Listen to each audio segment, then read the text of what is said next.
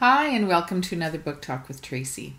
Recently, I've been doing some interviews with other authors, and I thought I would share them on Book Talk. We've been talking about a new anthology that's coming out, and I had the opportunity and privilege to interview several of the contributors to that anthology, and so I thought I would share those interviews with you. I really hope that you enjoy them as much as I enjoyed conducting those interviews. So without further ado, here's the next book talk.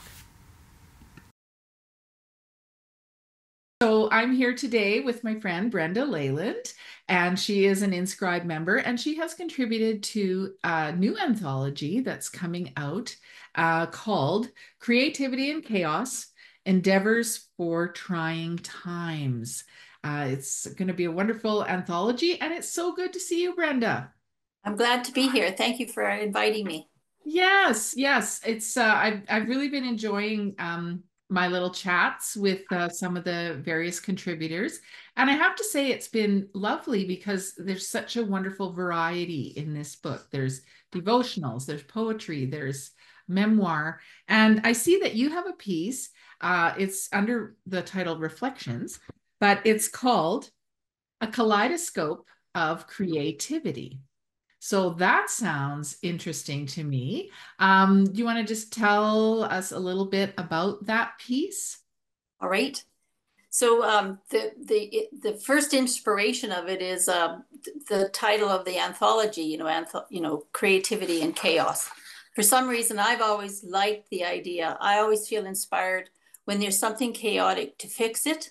So this sort of inspired me to say, well, let's see what we can do in the chaos of it. And for me, the piece was inspired because of the global pandemic.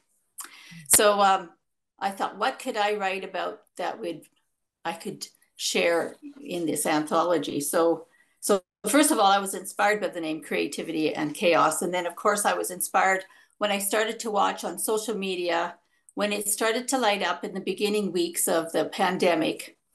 There was the chaos of the news media and all the scary things and all that kind of stuff. But I started watching all kinds of creative people all of a sudden stepping up and doing all kinds of interesting things.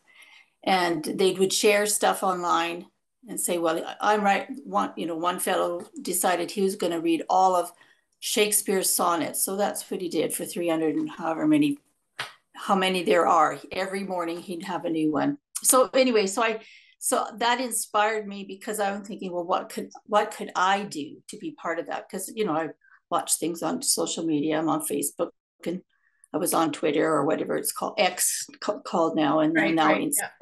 Yeah. So I thought, well, in my small world, what could I do?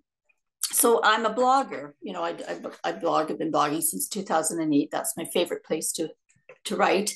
And I thought, well, what could I do here? I was blogging maybe once a week or once every couple of weeks, and so I thought, well, let me blog every day for a little while and see if I could just be part of that group that says, well, you're not alone. You're stuck in your house and all by yourself, but you're not alone. We're all in this together. So that's what I started doing. I started blogging, and then and that was the thing that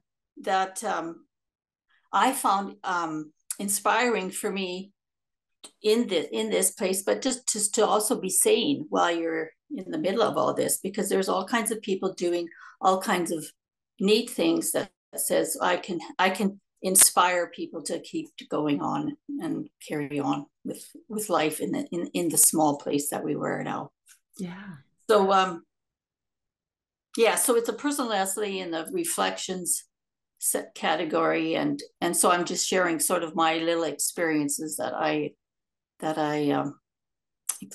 did while I was stuck at During home. that time, yeah. Well, a couple things jump out at me from what you just said, and yes, I mean, I think we all saw those kinds of things. I hadn't heard about the fellow reading, the sonnets, but everybody was baking and they were building and people were sewing and you know, and it's true, like all kinds of creative things.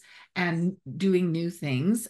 For myself, I actually started learning German because I had something I had always wanted to do. So, we were all doing different things because, like you say, we were stuck at home, and why not use that time productively? Otherwise, I think, you would kind of go a little stir crazy. Uh, Mhm.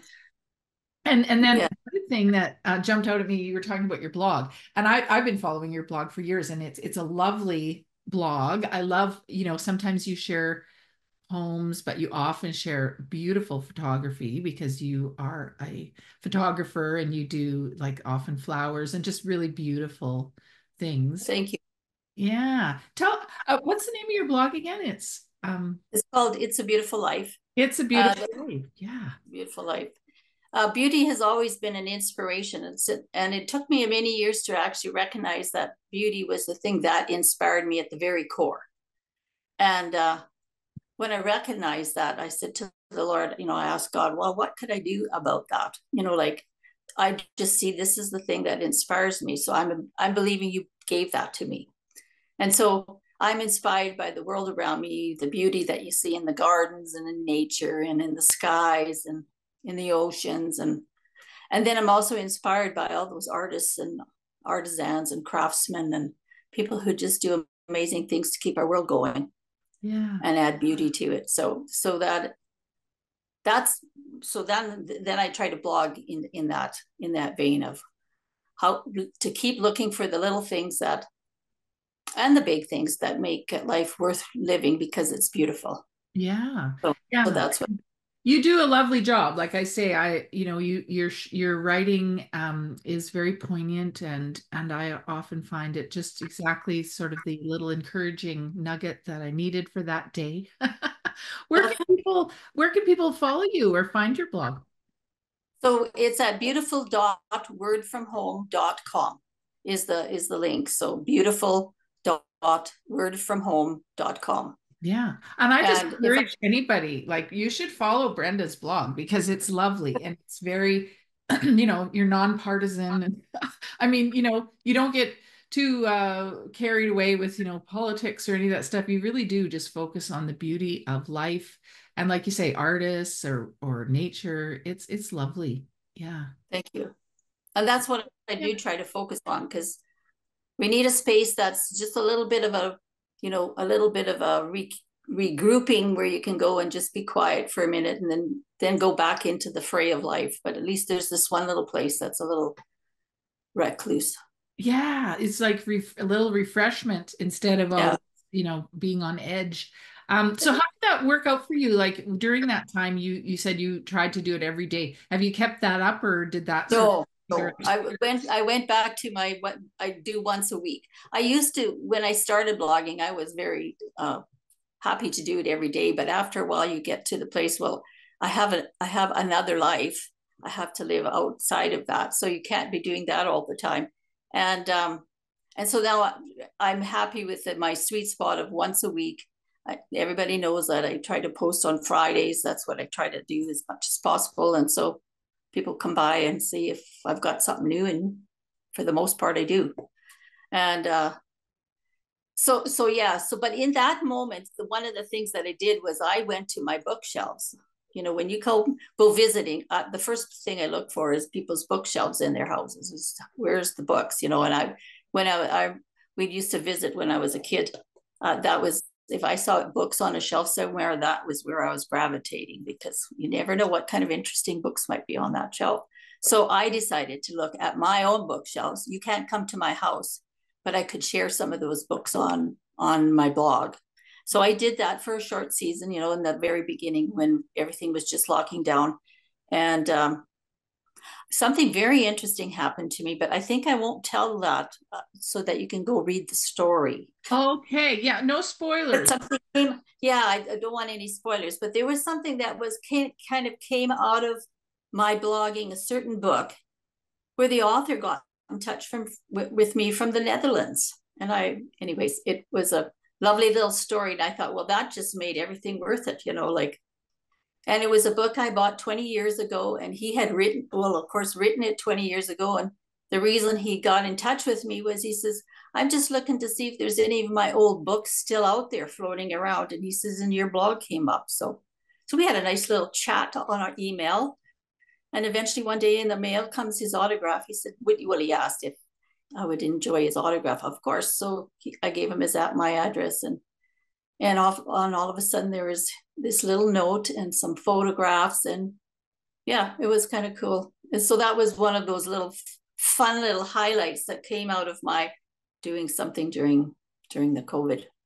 I like that story because it really shows sort of that reciprocal encouragement, if you will, because I'm sure that was really kind of exciting and encouraging for you to think, oh, somebody's actually reading my blog or caring about what I say. And then for him too, to find that someone was, caring about what he had written. And Um, 20 years ago, yeah. yeah, that's so cool. I think one of the things I've noticed that's come out of some of the interviews I've been doing is this two things are happening. Like people are using their creativity, whether it be blogging or whatever other creative thing they're doing, sewing or painting or whatever. And it's a way of processing, and it's almost like therapy, and it's their own way of making sense of their life.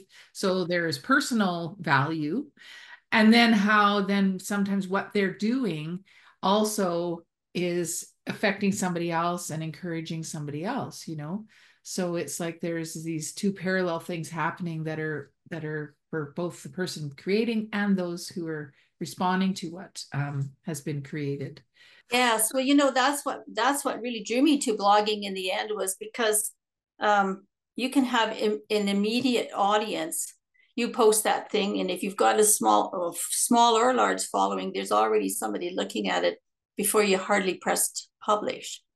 That's what I find. There's already people already coming towards it from the ether somewhere, Mm.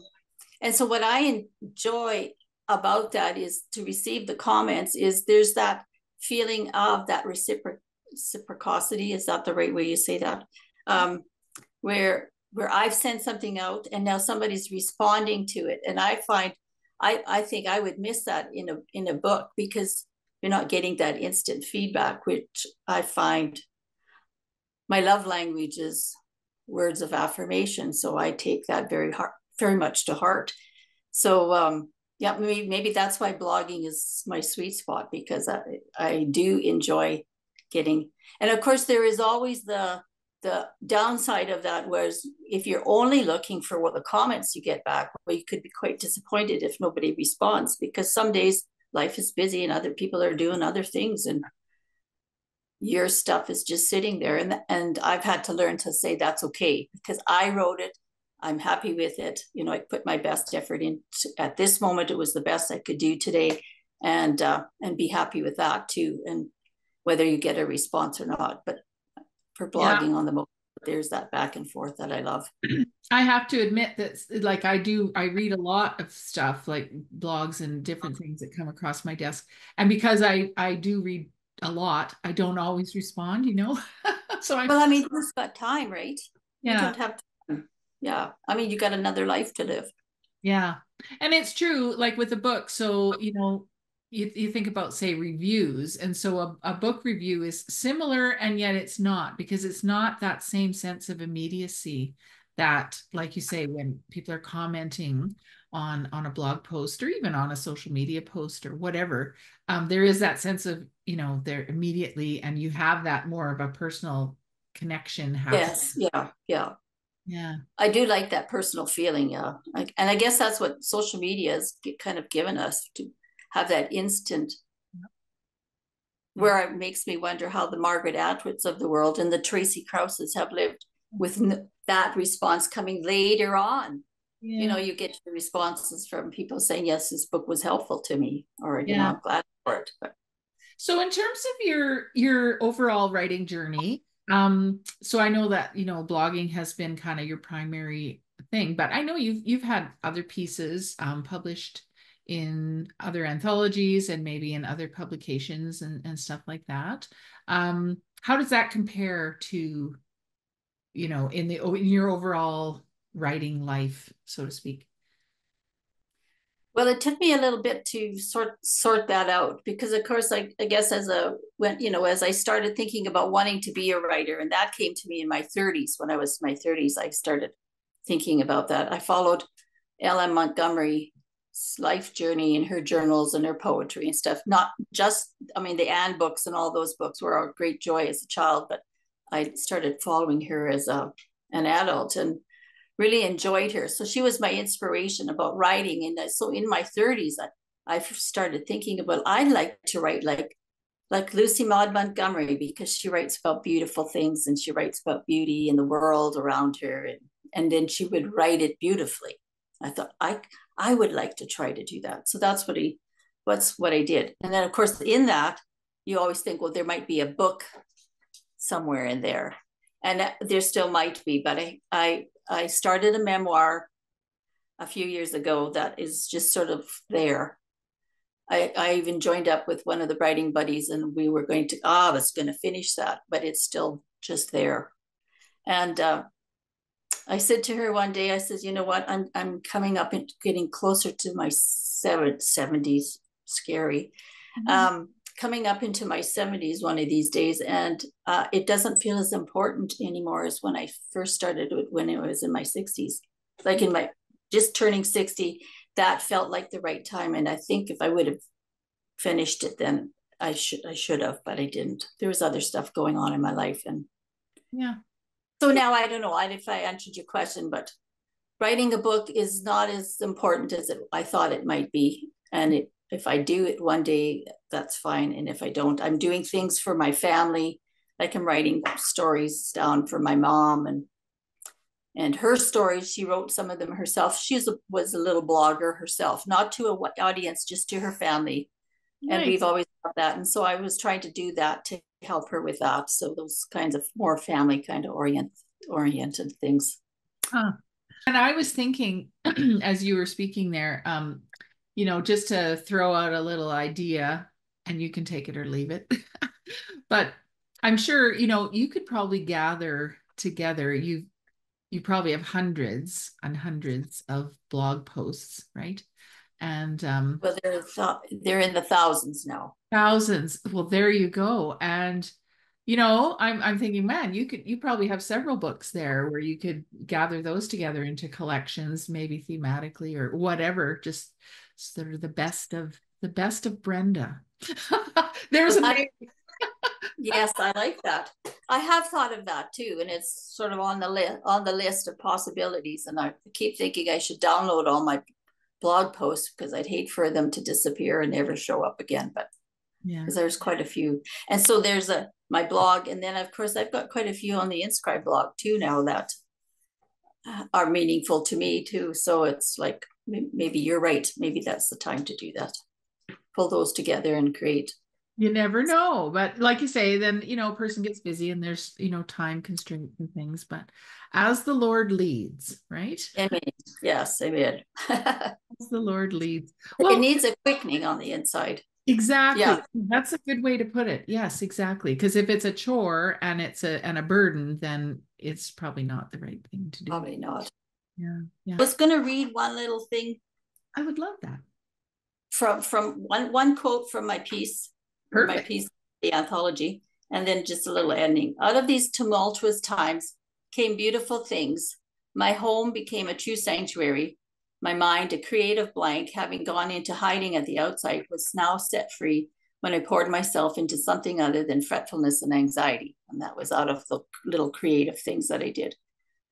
So if I would say this would be my ending, people did extraordinary things during this time of the global pandemic. Some started new books, others created art and heirloom quilts and whatever.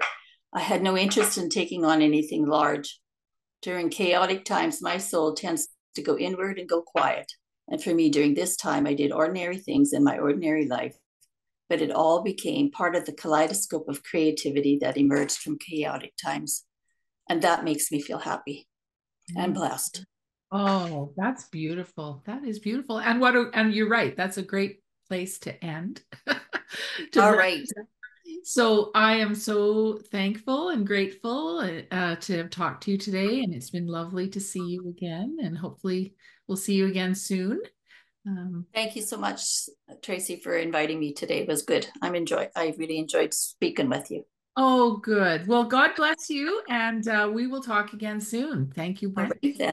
Thank you. Bye-bye. Thanks again for joining me on Book Talk with Tracy. As always, I invite you over to my website, which is tracykraus.com. No E in Tracy, two S's in Kraus, where you can find all of my books and plays, as well as other recommendations. Bye for now.